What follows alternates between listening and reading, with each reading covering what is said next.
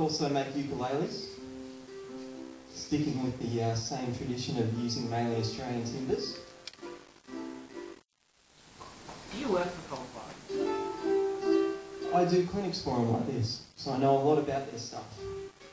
And I very much enjoy knowing about guitar stuff. Do you not spend all day reading guitar magazines? No, I'm just wondering why you're always talking about what Coldplay sells.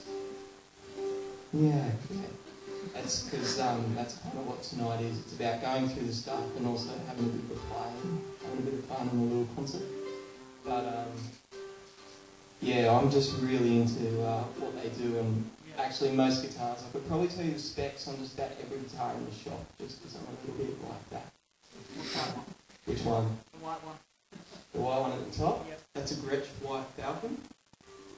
Do you want to know anything else about it? It's got a 17-inch wide body. It's probably about 2.5 inches deep. I think that one would have the 59 trestle bracing in it. And it doesn't have the TV Jones Filtertron pickups. It has the Gretsch ones because it's not quite expensive enough to have that. And it's a polyester finish, not a nitro silicone slacker finish. Yeah. I just spend a bit too much time around guitars. And now, ukuleles. So Coldplay do make a range of little ukuleles. The smaller one there, which is called the ukulele, in keeping with our theme of the fat ladies.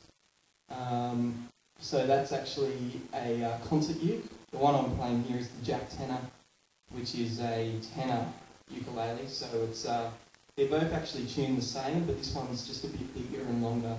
And I kind of prefer playing this one a bit live because it's a bit easier to get around. The little one I end up dropping. So this one I've got quite used to having it in the gunslinger type position now. What is your tuning on that? The tuning on this is, now you put me on the spot, sorry, G, C, B, A. So the great thing about the uke, which my little brother bought me a ukulele early last year. I didn't play one before that. And I spent ages just doodling around on that. Just trying to make pretty sounds out of it. But eventually I realised that it's just tuning like the bottom 4 strings of the guitar. So your D chord is now a G chord. It's like a cape on the 5th fret. So all your stuff translates straight away, which makes these really fun to have. And something a bit different, and I've kind of got into the habit of taking it in the car with me, and I play it at red lights. I can just grab it and jam on whatever CD's there, so got a duly new track. But yeah, so all you kind of just standard blues licks then work.